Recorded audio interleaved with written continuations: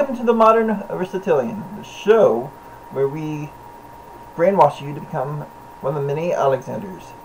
That's right, folks, you're no longer going to be human. You're going to be simply another Alexander. And the Alexander we're talking about specifically, you're just going to be another Alexander the Great. Why? Because we are discussing stuff from his teacher Aristotle so that you may become Alexander the Great and no longer a pathetic human. Okay, now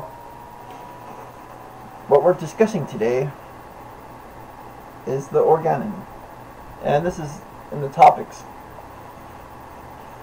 Now I want to talk really quick about some of the things I really don't like about this translation, even though I praise it highly, because it's the only real complete translation I know.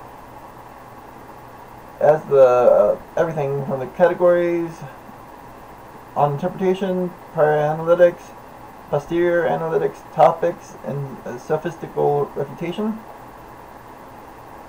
But the issue with this, actually, I will be addressing this video somewhat because, for example, in the 4 sources of argumentation, when I look at the second one, and I'm going to read this word for word.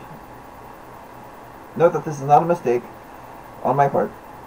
The power to distinguish in how many senses particular expression is used.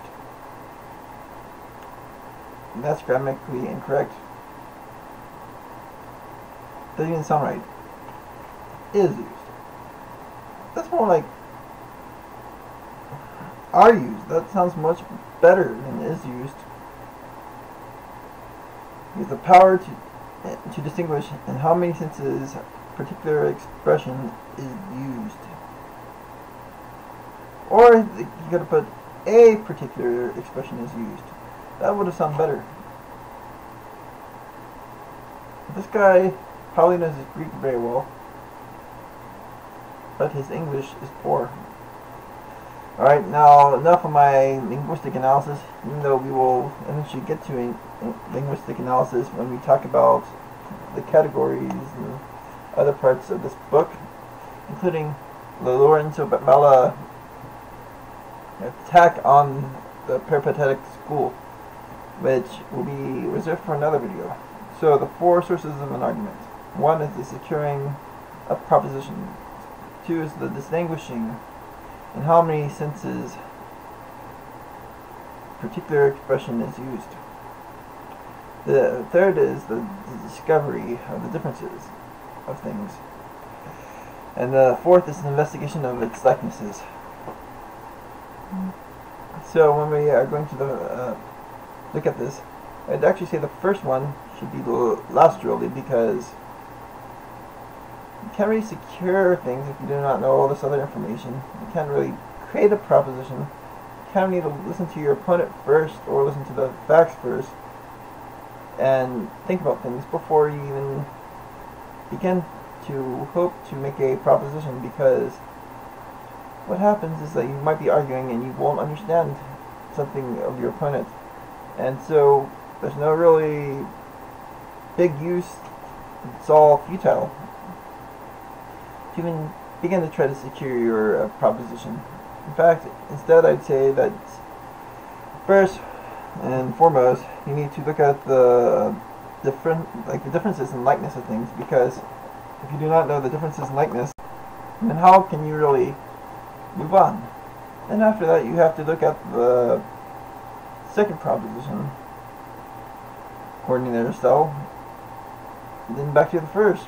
I mean, like, it seems like you start at the bottom and go up, not top go down, because when you go from the bottom and up in this list, you kind of set up a firm foundation which you set your argument upon.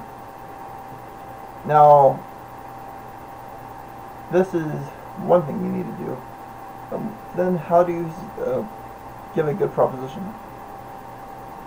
Well, there are actually a few different types of propositions. One is if A, then B. Second would be disjunctive, which would be either A or B. You have some are A or B's, some are not A or B. You have all are A or B, all are not A or B. So some are either or, some are not either or, and you also have both. And the both and is another proposition.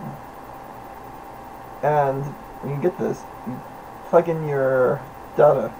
So if puppies have fur, then my dog has fur. My dog might have been a puppy. Now that's a weak argument because even cats have fur. So another one would be the classic: all men are mortal. Socrates was a man, therefore Socrates was immortal. You also have the differences between the